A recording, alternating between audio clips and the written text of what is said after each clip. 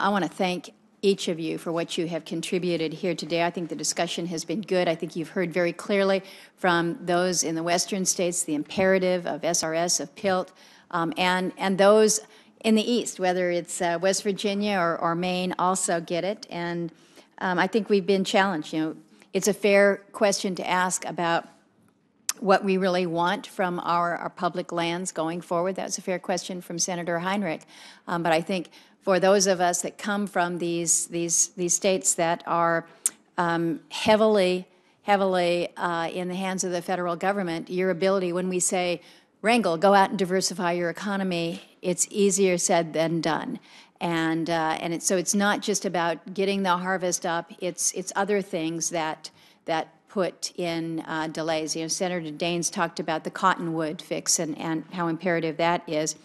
In New Mexico, there was a federal judge who just suspended all tree cutting activities in New Mexico over a lawsuit involving the Mexican spotted owl. And what I understand is it's not just the tree harvesting, it's everything from collecting firewood.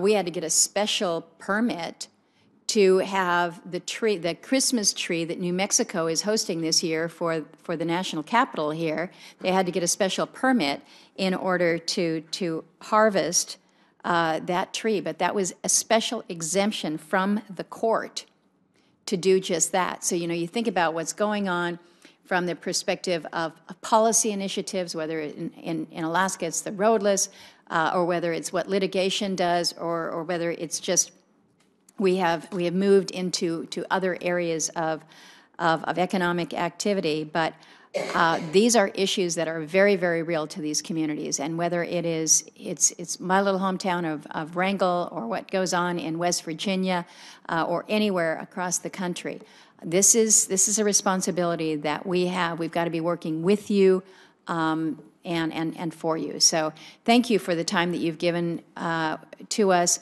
Mr. Rowley, I know that we're going to follow up with you on some of the suggestions that you've made specific to the RACs, the RACs. So we got some work to do together, and we'll look forward to that. And with that, the committee stands adjourned.